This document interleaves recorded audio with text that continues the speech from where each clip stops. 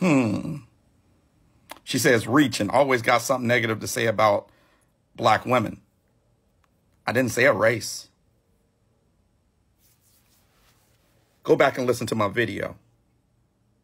I never mentioned a race. So what in the name of Dr. Umar are you talking about? I never said anything.